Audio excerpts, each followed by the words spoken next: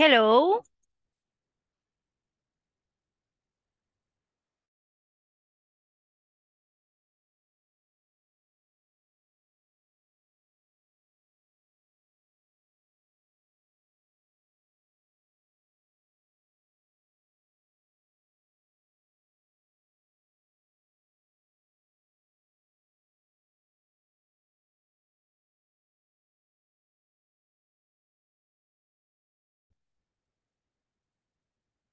Hello, teacher.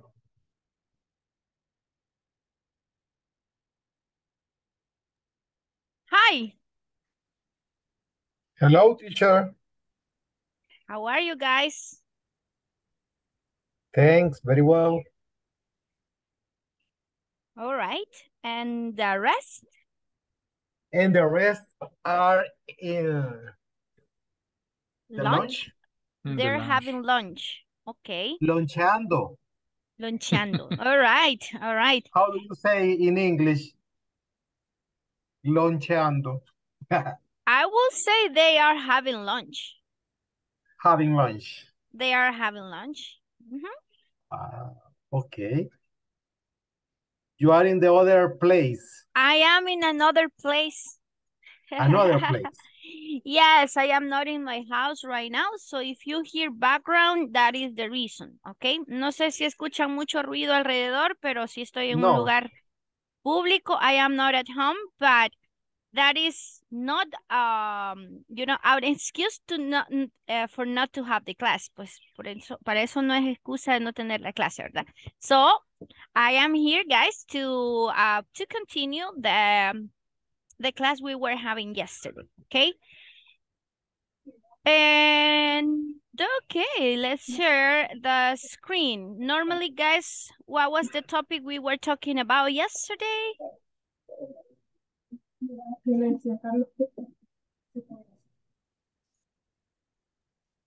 How the conditional. About conditionals, exactly.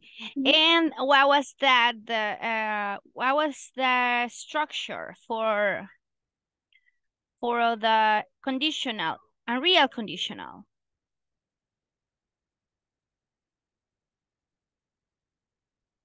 Let me refresh your brain. All right, here we go.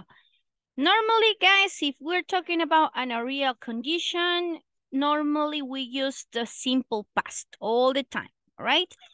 So we use the if clause plus the simple past. That means that if it's in present, in affirmative form, we use the simple past of the verb.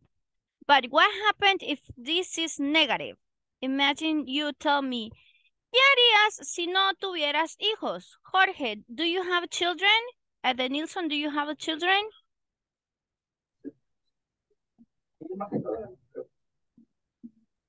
Do you have any children, guys? Jorge o de Nilsson, ¿sí tienen hijos? I have, how do you say, niece? Oh, nieces. Tiene solo sobrinas. Many Sí, nieces. nieces, Not children, not your own children. not my own, Oh, okay. are very expensive. They are super expensive. I know. That is why I wanted to tell you, I wanted to mention something. For example, what would you do if you didn't have any children? Por ejemplo, Jorge, do you have children? Yes. All right.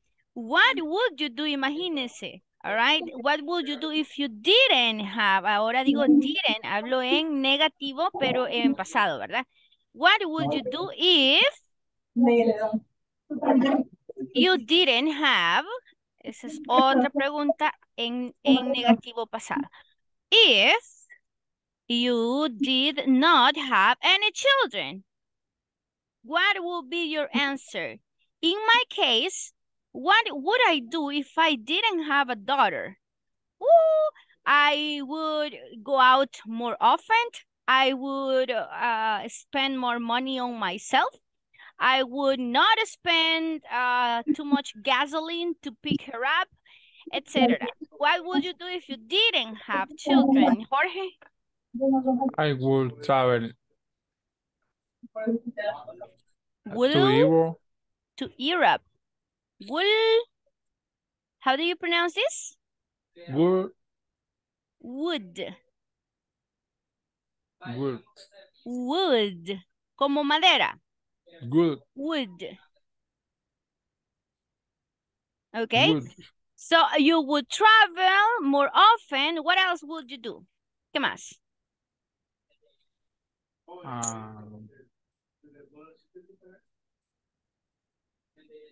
Ivania, what happened? Are you there?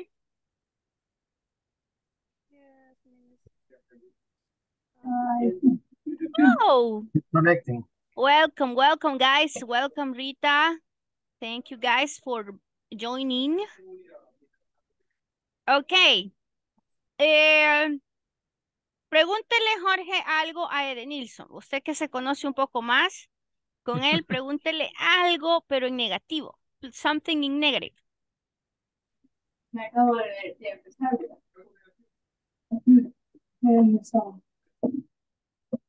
Ajá.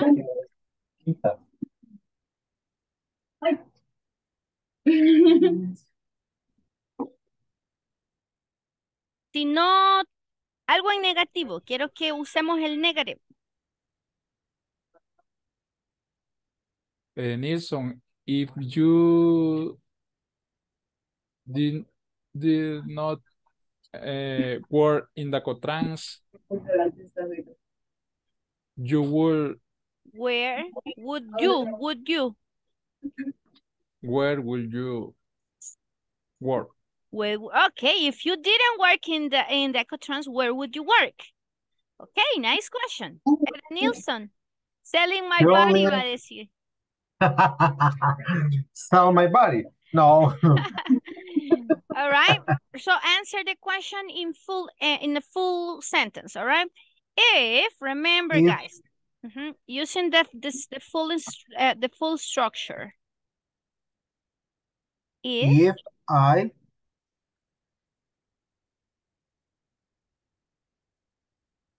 Leo. Se lo vamos a escribir. Let me write it. What would you do if you did not work in Dacotrans?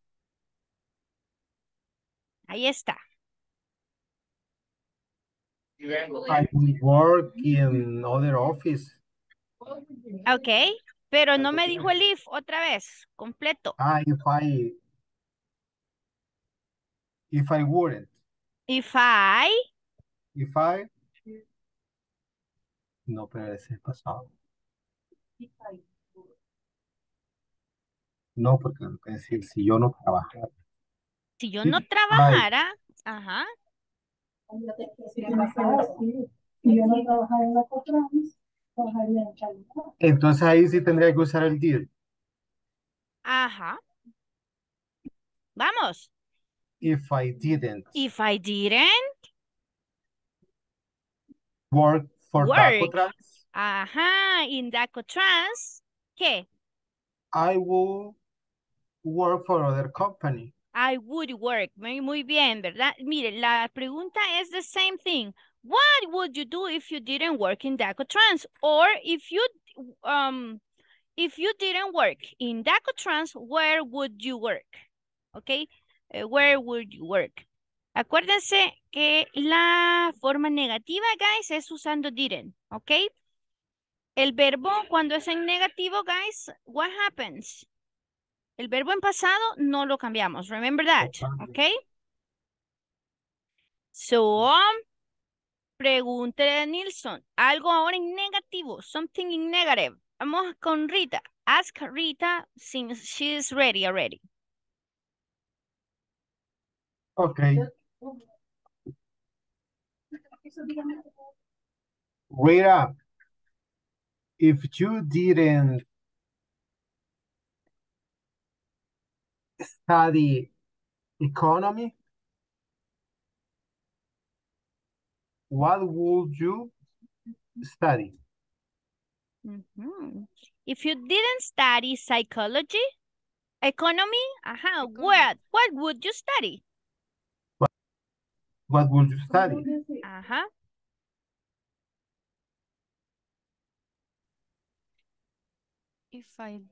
If I didn't economic, I would didn't what? Study Very economic.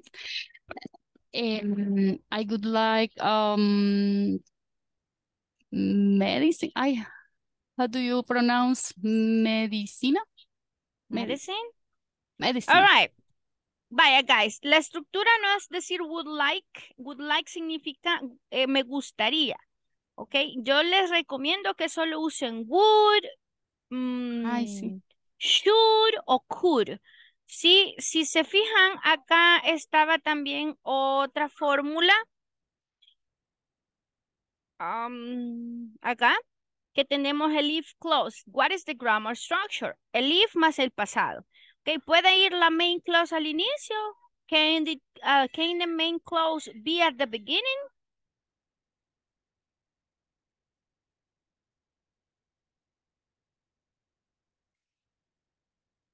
Yes or no? Yes. Of course. Podría ser would, could, might, más el verbo. Porque si decimos would like, ya no estamos siguiendo la estructura de los conditionals, okay? Sure. So it's only a good study. I would study. Yes, I would study medicine. Okay? Okay, one more time. Full answers.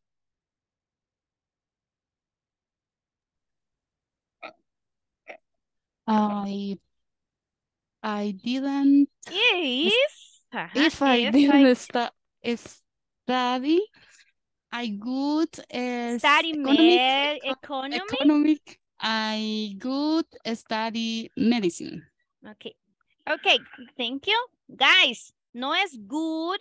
Okay, tampoco me dicen dos palabras que no las estamos pronunciando correctamente. We're not practicing, we're not saying this correctly. Me dicen wool, que es madera. Perdón, wool es lana, wool. All right. Me dicen good de bueno. Ninguno de las dos. Es wood. Vamos, everybody repeat, guys. How do you remember the little guy? The little guy that is Woody, el de Toy Story. Yes or no? Yes. El muñequito. Yes, I saw. Ya. Entonces ese es woo. Hay que hacer una U en medio, ¿ok? Woo. Vamos, would. Would.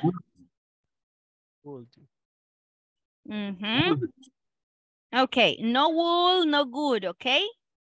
Let me hear Jorge. Ya se lo había corregido a Jorge. Vamos a escucharlos a todos porque no lo están pronunciando correctamente. No, uno es wool, que es lana, otra cosa, y el otro es good, de bueno, ¿verdad? Nada que ver con wood.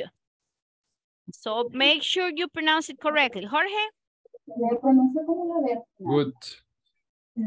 Okay, wood. De Nilsson. Good. Okay, Rita. Would. Wood, all right. Gustavo, are you there? Good. Good.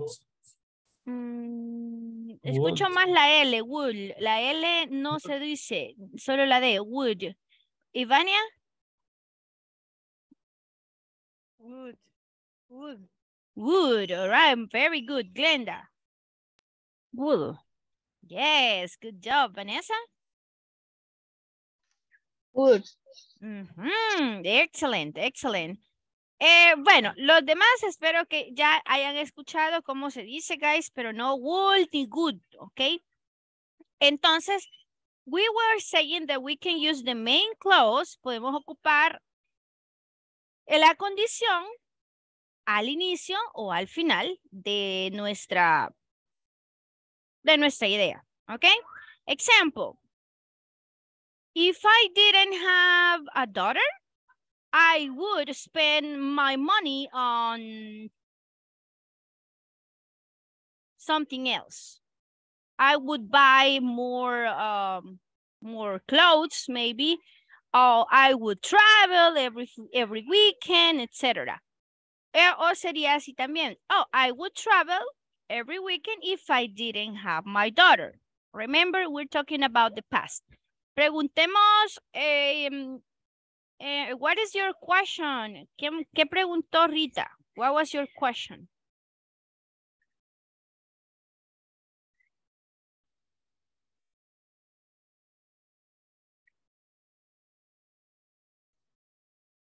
Teacher, what's a question that I asked before or in this moment? You answer, necesito que haga otra pregunta, pero hoy en negativo. Ayer estábamos haciendo preguntas en positivo. Ajá.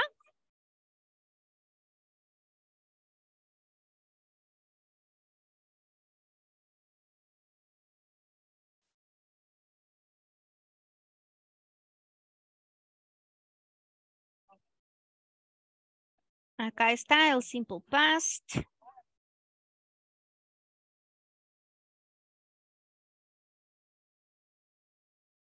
Also.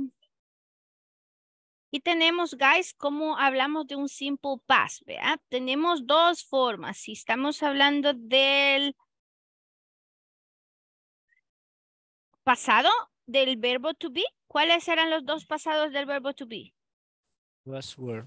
Was, were. All right, vamos. Entonces, pueden hacerme una pregunta en negativo con el verbo to be. ¿Vamos? Ya ocupamos el didn't también. We already used didn't to talk about the simple past. But if we're talking about the verb to be, we can use was or were. Oh, obviamente el were es el que se ocupa más para situaciones irreales, ¿ok? Ahí sí todo el tiempo vamos a ocupar were para las situaciones irreales, ¿ok? If you were a teacher, si usted fuera chico, Rita o Ivania, por ejemplo, o si ustedes fueran miembros del sexo opuesto, what would you do? O what wouldn't you do? Algo que ustedes piensen, yo no haría eso si fuera mujer, o yo no haría eso si fuera hombre. Por ejemplo, what would you do? Esa es la pregunta que les voy a hacer. Tal vez me quieren contestar un poco más. What would you do? O what wouldn't you do? ¿Qué es lo que no haría? ¿Ok? Wouldn't you do? Puede decir I would do o I wouldn't do this, ¿ok? What wouldn't you do if you were a member of the opposite sex? Bye. Vaya, guys. Let me give you my example. What would I do if I were a member, in this case, if I were a man, all right? If you were a member of the opposite sex, in my case, if I were a man, what I wouldn't do is to pee around the corner. That is something disgusting, even though I know that it's very common in Salvadorian people. I wouldn't do it. I wouldn't do it because for me, it's not correct to pee on the street. Hacerse pipí solo porque usted es hombre sí se puede. No, that's what I wouldn't do. All right? Right, Vanessa? Or in front of children, right? Going to pee in front of children. En frente de los niños incluso, right? There are people who do that. O no, nunca han visto eso. Especially drunks, right? Okay. Ah, Vanessa, sí, ¿verdad? Creo que she agrees with me. Vaya, ahí tenemos uno. What would you do if you were a member of the opposite sex? Ahí está mi pregunta. Alberto, Gustavo, tengo rato de no verlos. Samuel, are you there? Yes? I was yesterday in the class. But I don't see your face. That's my point. Sorry, I have the problem with in my cell phone, but I hope to repair today. Okay. Okay, so thank you for letting me know you're there. So I would like you to ask me. La cuestión es que yo les pregunto algo que para mí es muy sencillo, pero no me preguntan nada. Así que ahora directamente, como dice Glenda, ¿verdad? Pues a los que se quedan callados le vamos a preguntar de una sola vez. ¿Quién es Josué que tampoco me contesta nunca? Don't remember. Hi, teacher. Oh, y sí contestó. All right, guys. Vamos pues. What would you do if you were a member of the opposite sex? Ah, bueno, si yo fuera una mujer, van a decir los chicos. Oh, if I were a woman. Es situación irreal. But if I were a woman, en mi caso, si yo fuera hombre, por ejemplo, y fuera mujer, yo creo que es lo que no le gusta a los hombres. Probably I wouldn't wear like mini skirt. No utilizaría mini faldas. Yeah, no sé. ¿Qué piensan los demás? Or I wouldn't wear bikinis or G-string, hilos. Whatever. Ajá. If I were a man, I wouldn't want to let my hair grow. No le gusta el pelo largo. Mire, qué bueno saberlo, right? Thank you, Ivania. Very good. I wouldn't want to let my hair grow. Okay. In my opinion, if I were a man, I wouldn't shave my my whole beard. No me quitaría toda mi barba. Maybe I will just shave my mustache, solo el mostachito. Pero si se ve, solo si se deja, I wouldn't leave my mustache. No solo me dejara, nunca me dejara solo el bigotito. Everything, yes. ¿Cómo se llama esto, guys? El goatee. El goatee es el candado que tienen los hombres. Oh, I would wear, if I were a man, I would wear a goatee. Yo andaría con barba. Okay. The rest. Guys, no creo que no tengan una idea cuando dice, como quisiera ser hombre a veces, ¿verdad? What do you think, guys? Teacher, ¿cómo se dice barba de candado? Goatee, ahí se las puse, goatee, el candado. Goatee. El candado. Ahí está, goatee, como la barba de una cabra, goatee, o la T de una cabra. Eso así se dice, goatee. Sí, como la barba de cabrita que le dicen, ¿verdad? Entonces es una goatee. Entonces puedo decir, if I were a woman, no, if I were a man, I would wear a goatee. Exactly, me too, Glenda. I would wear a goatee. I wouldn't shave my beard. No, tampoco me rasuraría toda mi barba. Nice. Excellent. Anything else? Vaya, I wouldn't have a long hair. No ocupara tampoco vestidos, perdón, pelo largo. ¿Y los chicos? the other example, if it wasn't in the class, I wouldn't have done my homework. Ahí ocupamos wouldn't have done. Lo que pasó lo que fue en pasado diríamos I wouldn't have done. ¿Se acuerdan que ayer les mencioné eso? Ocupábamos el present perfect para decir, no hubiese hecho esto. I shouldn't have done this. I couldn't have done that. Y se dice weren't. Remember, wasn't no se ocupa en estos casos cuando estamos hablando de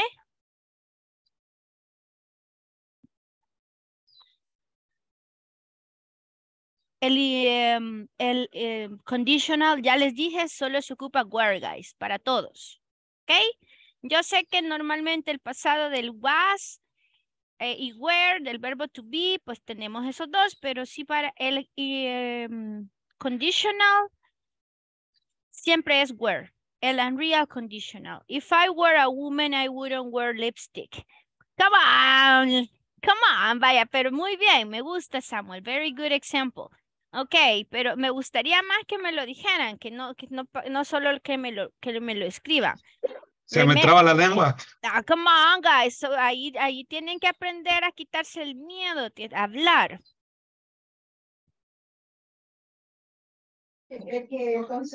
No, mira, ella dice, no salí. If I were a woman, I wear long hair. Teacher. If I weren't in the class, sería Alberto. Dígame, Josué, que al fin contesta. Yes. For example, in my case, if I were a woman, I would not use acrylic nails. Nails. Okay. Wouldn't.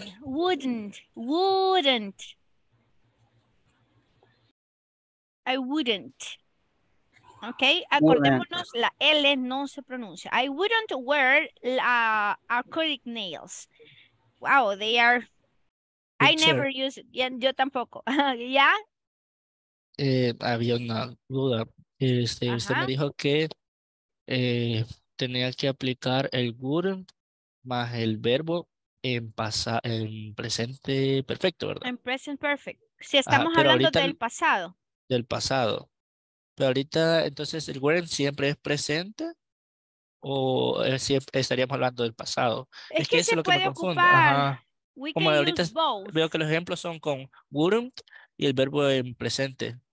Sí, pero depende. Porque, ¿qué pasaría si pasara esto? Una situación irreal. ¿Qué pasaría? No es qué hubiera pasado. That is the reason why. Vaya. Si ahorita le voy a escribir un poco para explicarle eso que me acaba de preguntar. En los casos de presente, el verbo en presente y en los otros casos del verbo en pasado participio. Normally, solamente con la estructura que yo les enseñé, incluso son lo que ustedes han... Supongo que ya vieron también en los videos. Ahí aparece así. Así, ¿verdad? Bien simple. El if más el simple past y la main clause. ¿Qué pasaría si esta situación fuera de esta forma? Fuera, ¿ok? Entonces yo le doy como el sentido de que podría pasar esto si fuera, o sea, si esta situación fuera diferente. O sea, estamos hablando de, hey, yo haría esto, yo comería, yo estaría, yo bebería. ¿Por qué? Es una situación irreal. Entonces, si estamos hablando, tuve o pude haber hecho la tarea, por ejemplo, el que usted me puso aquí. Déjeme copiárselo.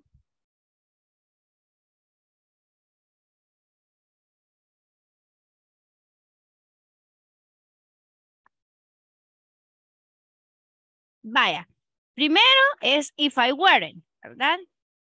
If I weren't in the class. Weren't, Porque siempre la situación irreal la ocupamos así. Weren't. If I were in the class yesterday, I wouldn't have done. Have done. Porque ya estamos hablando del pasado. Si no hubiera estado en la clase, no hubiera hecho mi tarea. Si yo la quisiera hacer ahorita, es do. No. Vamos a ver. Dígame una situación hipotética. Si yo no hubiera estado en la clase ayer, no pudiera hacer la tarea.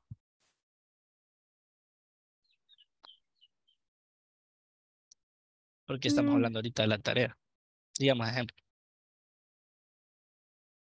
Ok, aquí lo que estábamos diciendo es que si yo no fuera, si usted me quiere decir, si yo no hubiera estado, ya estamos hablando de un present perfect. Entonces, ya sería...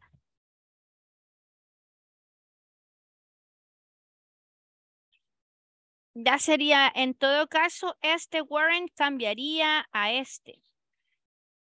If I had not been in class, ya otra cosa. Por eso le digo, si estamos hablando de situaciones irreales, pero en pasado. Este es, hay un montón de conditionals, ¿ok? Son 4 condicionales. Tenemos el 0 condicional, ¿ok? Que es que algo que si pasa, acción, reacción, ¿ok?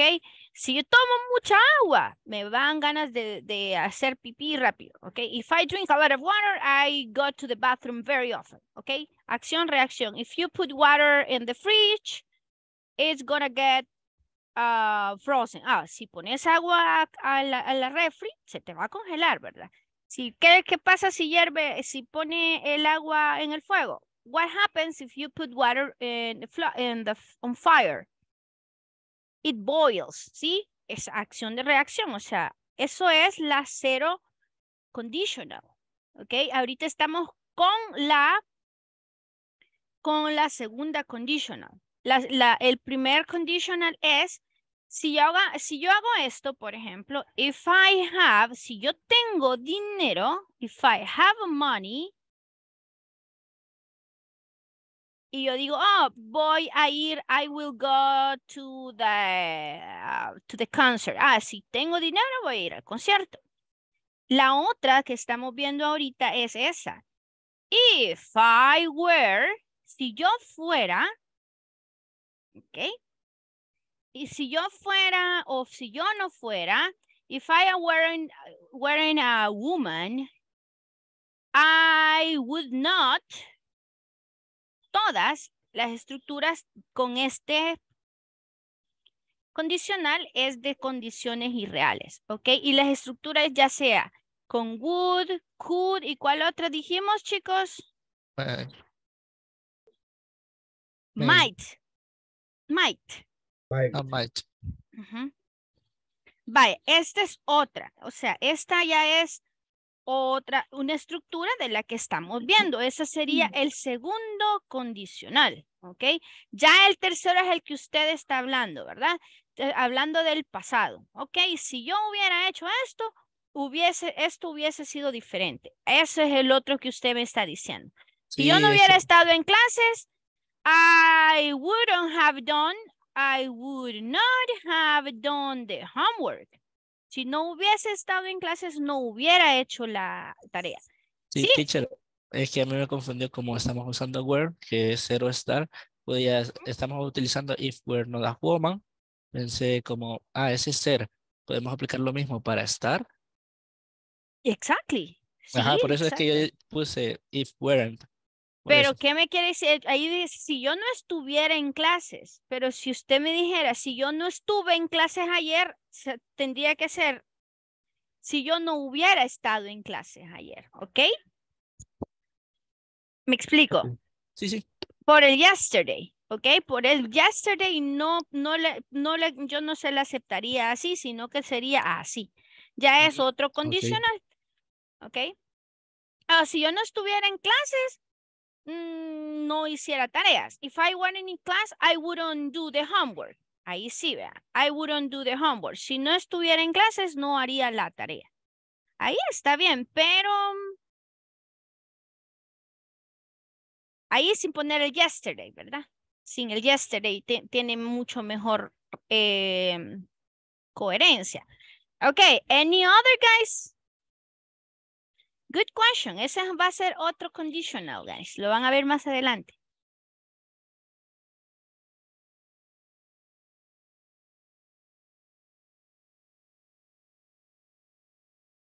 Gustavo, a question?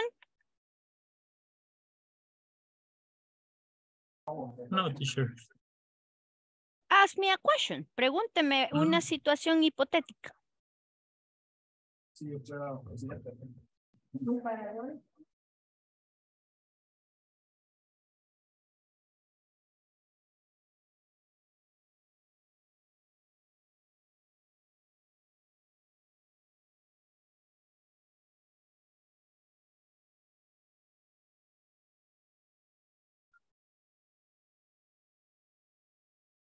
Ustedes les gusta hacer tarea, guys. You really Teacher. like to do homework, yes? Sure.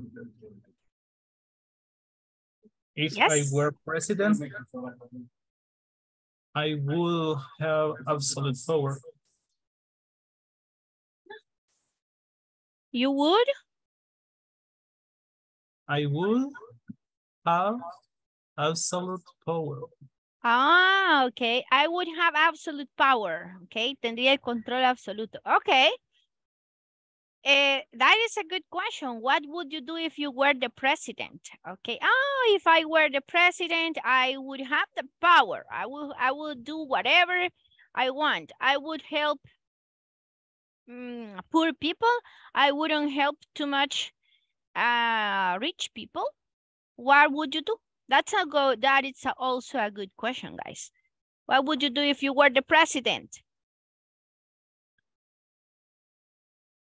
I would set free the gangsters. Dejaría libre a los mareros. No, vea. Would you do it, right? Would you do it, guys? Hacker teacher. Hacker teacher. Okay, guys. So look. Oh. In the neck, exactly. So in the case that you were president, what would be or what would you do differently? ¿Qué es lo que haría diferente usted? What would you do differently? What do you think? Nothing? Everything is perfect? The president of El Salvador, of course. Almost everything. What would you do? What would you do different? You would do the same thing. Maybe I will, how do you say, permitiría. Permit, More allow, airlines. let. Permit, allowed, More or let. airlines. More? Airlines. Airlines. Okay. So you would permit more airlines, more airline business in the country. Okay. Okay. Nice. What would you do if you were a millionaire?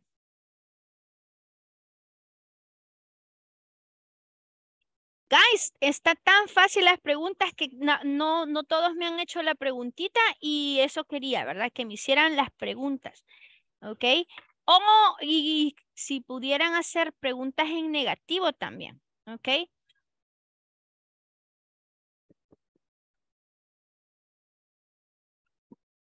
Teacher. Yes, sir. If you would live in Suchitoto, where do you live? If you lived in Suchitoto, acuérdense, guys, simple past. No lleva con el if, no lleva lived.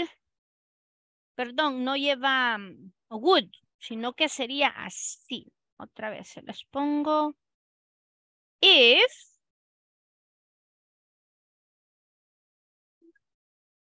If you lived, si tú vivieras o no viviera,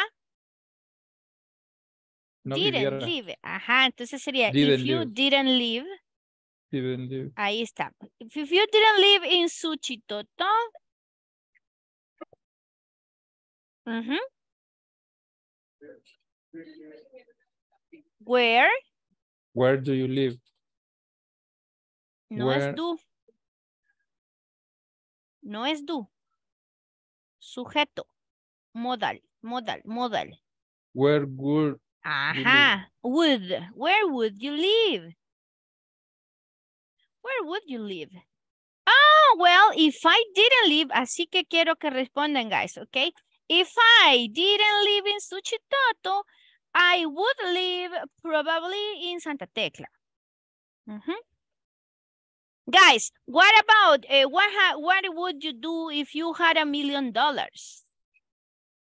Ya sé que me dijeron, I will run a business, yes? If I were $1 million, I would move to Las Vegas. To Las Vegas, okay, repeat. If I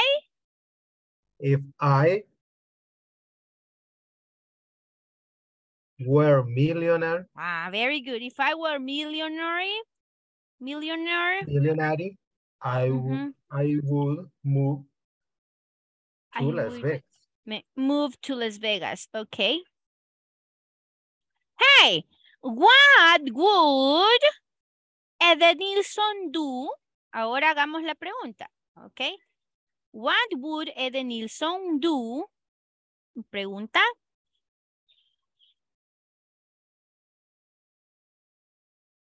What would Edenilson o he, ya sabemos que estoy hablando de Edenilson. What would he do if he had a lot of money? Lo mismo estoy diciendo, tener dinero o ser millonario. Casi es lo mismo básicamente, pero estoy ocupando otro verbo. ¿Ok? How do you answer this? Alberto? In the case, Nilsson had a lot of money. Ok, si digo if o in the case es justamente lo mismo, ¿verdad? Yes. Muy bien. In the case. In the case, Nilsson had a lot of money. Very good. He moved to Las Vegas. El auxiliar, el He modal. He would Las move to Las Vegas. Very good. Ahí está. Le voy a poner esto en más negrito y con otro color. O se ve muy raro el rojo, ¿verdad? ¿Qué color? Un celestito queda bonito. Más o menos así. Vaya, ya saben la estructura, guys. Sí, puede ir el if después. O puede ir el... acordémonos que dijimos que son dos oraciones, ¿verdad? Puede ser el if al inicio o puede ser el if en medio, ¿sí? Pero son dos oraciones, una principal y la otra que se desprende de la otra. Ok. Any other question? ¿Alguna otra pregunta en negativo, guys? No? Teacher. Yes, ma'am. If you didn't a teacher, English teacher, didn't what? English teacher, what language would you learn? Ok, vale, vamos a ver otra vez la pregunta. If you were, ¿cómo fue la cosa? If you didn't. Ajá. If you didn't. Teach English teacher. Didn't English teacher. Si no fueras. Ajá. Entonces, ¿cómo se dice si no fueras, guys? If you were. If you weren't. Muy bien. Es que yo sé que por eso es que nos confundimos, porque a veces ocupamos el didn't y el weren't no. ¿Cuándo ocupamos el weren't? Solo para hablar de ser o estar. Si no estuvieras, si no fueras.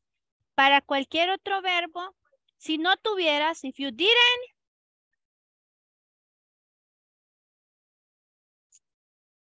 have. Ok, si no fueras, you were not. Ahí ya no ocupo el didn't. Ok, you weren't an English teacher. Which language would you teach? Algo así me dijo, ¿verdad? Which language would you teach? Learn. Teach or learn? Learn de aprender. Would you learn? Vaya, si yo no pudiera inglés, si no fuera inglés, si no fuera una profesora de inglés, ¿qué lenguaje aprendería? I am actually learning French, guys.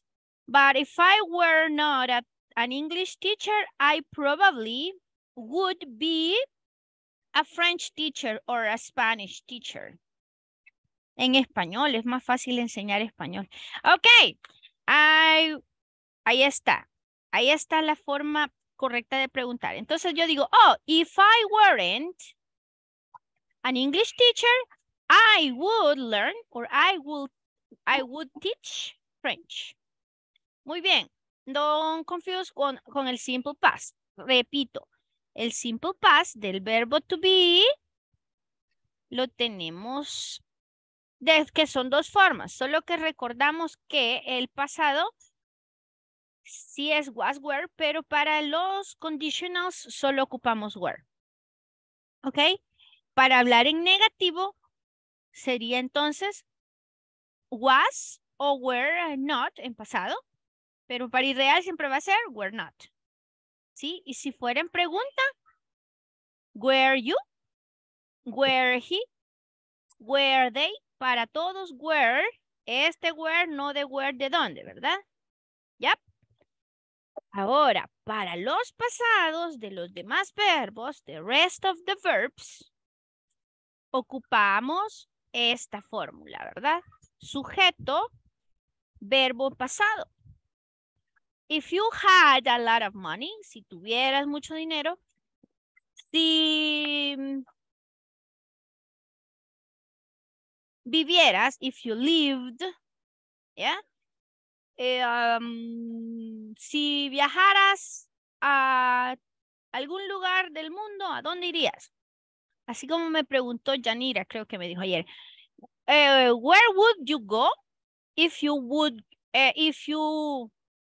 you traveled, si viajaras, if you traveled to Europe, where would you go? Which country would you visit? ¿O cuál país visitarías?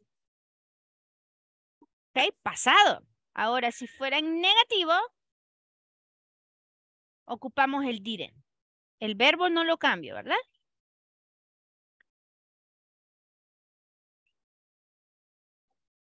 Vaya, otras dos cosas que también se pueden confundir es como no fui del verbo ir y no fui del verbo ser. Ok, si estamos hablando del verbo ir, si tú no fueras a San Vicente, por ejemplo, si tú no fueras a la oficina, ¿a dónde trabajarías? Pregúnteme eso, por favor. Ask me that.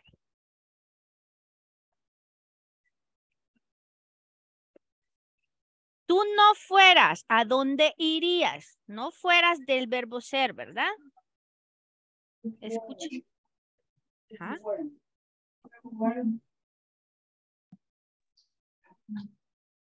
Si no fueras al trabajo, ¿a dónde irías?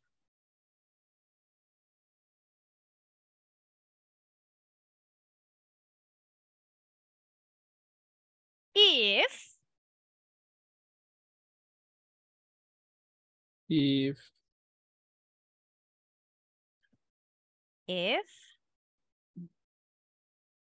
you didn't. If you didn't go to the go, office, muy bien. Yeah. If you didn't go to the office, ¿dónde where would irías? you go? Where would you go? Muy bien. Ahora con el verbo to be. Si no fueras, quiero ver. Enojado, ¿quién es enojado de aquí? O si no fueras tan buena gente, la gente no se aprovecharía de vos. ¿Cómo me dirían eso, guys? Si no fueras tan buena gente, no se aprovecharían de vos. Ajá. If you weren't. If you weren't such a good person, demasiada buena If gente. you Hey, me gusta ese, Alberto. If Nayib weren't the president, we wouldn't visit South City, vea. Ni supiéramos que ahí en el Tunco se surfeaba. Excellent. Good example. If I were a woman, I wouldn't wear high heels. Good examples. Okay, guys. Otro en pasado. Vamos a ver. Entonces, if I weren't so good, such a good person, people wouldn't take advantage of you. La gente no se aprovecharía de vos. People would not take advantage of you. ¿Otra pregunta?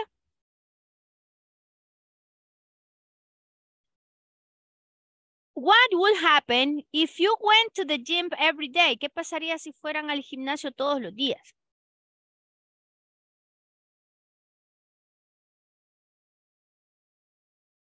What would happen?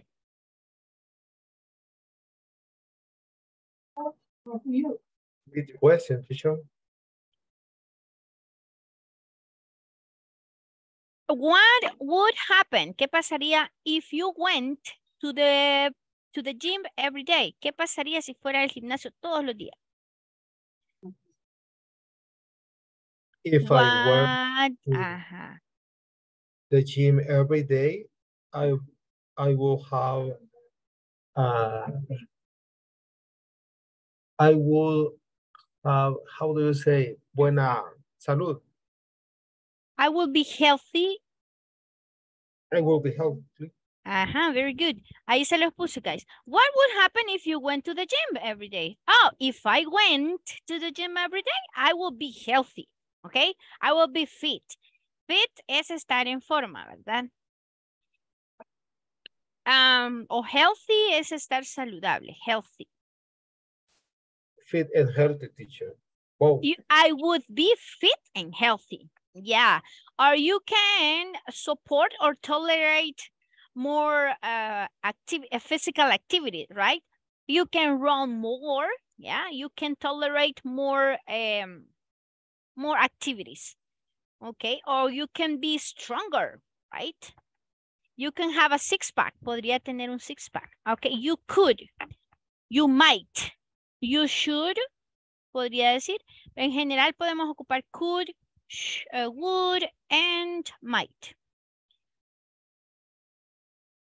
What happened if you ate pizza? If you ate pizza every single day, what would happen? If you I ate will pizza, be fat. you will be like a ball, right? Like Sería como pelotita. Yeah. Okay. If I ate pizza, acuérdense de ser la completa. If I ate pizza every day. If I ate pizza every day, I will be a whale. Like a whale. A whale. Una ballena. Yes, a whale. A whale. I Did know. you see the movie? Whale. The whale. Oh, no. It's a new movie. No, I haven't. I haven't watched that movie yet. Todavía no lo he visto. Okay. Okay. Sí, me pagan. Vaya, si tú repararas carros, ¿cuánto cobrarías? Por ejemplo, if you fixed cars, how much would you charge? Would you charge cheap or expensive?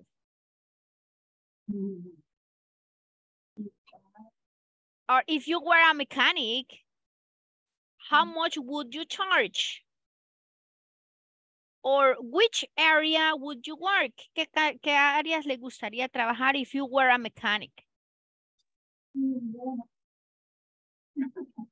Or if you were a soccer player, which soccer player would you be? Guys, me preocupan que no me hacen más preguntas ustedes. Vamos a ver. Lorena, are you there? Ahí me hacen trampa que están en la clase supuestamente, pero no los veo. Vamos, Samuel ya me dio un ejemplo. Hoy Ivania no me ha dado un ejemplo. Ni Vanessa, hoy están bien calladas. Come on, guys. Es que miren, en Vania serio, gana. solo de eso se trata esta sección, guys. Súper cortita. Así que vamos entonces. Quiero ver. Yes. If you didn't live in El Salvador, where would you like to live? I would like to live probably in France, England, or Canada. If I were not in El Salvador, if I didn't live in El Salvador. Si no estuviera en El Salvador, o si no viviera, if I weren't, or if I didn't live. Yes, las dos formas. Teacher, why not Honduras, Guatemala, Costa Rica? Oh no, another place that I would like to live also would be Mexico. But Central America, it's not of my favorite countries. It is because I don't think that there is a big difference between El Salvador. So maybe Costa Rica. Maybe Costa Rica, because I understand that Costa Rica has more it's like more development, más desarrollado, yeah. Besides that, they are really clean, neat, limpios, ordenados. But I never been there, nunca he estado ahí. So maybe in Costa Rica, but to be honest, I like all these countries. However, if I had the opportunity to live somewhere else, si no fuera en el país acá, I will live in one of those. There are many countries, but Canada and France are my favorite ones because I like French. Me gusta el francés. A mí también. Aprendan en Duolingo. Mire, yo ya me puedo unas frasecitas. Believe me, algo se aprende. Igual, guys, no sé, ¿alguien de ustedes ha estado jugando alguna vez Duolingo en inglés? Nunca. Miren, con razón, Vanessa anda ahí bien adelantada. Miren, ya se fijan, tiene bastante vocabulario también. Bueno, yo se los recomiendo, guys. Ok, vamos a ver, ¿quién me faltó de este día que no me dio preguntas? Lorena se me fue. Dígame, Vanessa. Yanira, perdón, Yanira. Sorry. Qué honor, Yanira, qué honor. qué barbaridad. If you won the lottery, you call by wherever you want to. Ok, pero ahí no es una pregunta. Ahí sería que si vos ganas eso, puedes comprar lo que sea. Muy buen ejemplo, pero no es pregunta, ¿verdad? It's not a question. Otra. Sería, ajá. Ahí no es pregunta, pero sí lo que usted dice, si ganas la lotería, podrías comprar lo que tú quieras. La estructura está perfecta. Yeah. If you won the lottery, you could buy whatever you want. O podríamos preguntar, what would you buy? ¿Qué comprarías? What would you buy? Remember, guys, I need you to make questions. Sí me gusta que hagamos preguntitas también. Thank you, Janira. So, guys, basically, esos son los conditionals. Yo sé que el video también, we already watched the video. Y ahí le explicábamos cómo aprendían o cómo se podía pues hablar en conditional con el if, simple past. Bueno, nos vemos entonces el día de mañana, guys. Vean esto. Ahí está. Véanlo, please, y mañana terminamos ese tema, ¿ok? I'll see you tomorrow, guys. Take care, ¿ok? Bye, bye. Bueno, teacher. guys, hagan preguntas, por favor, un par. Please. See you tomorrow, guys.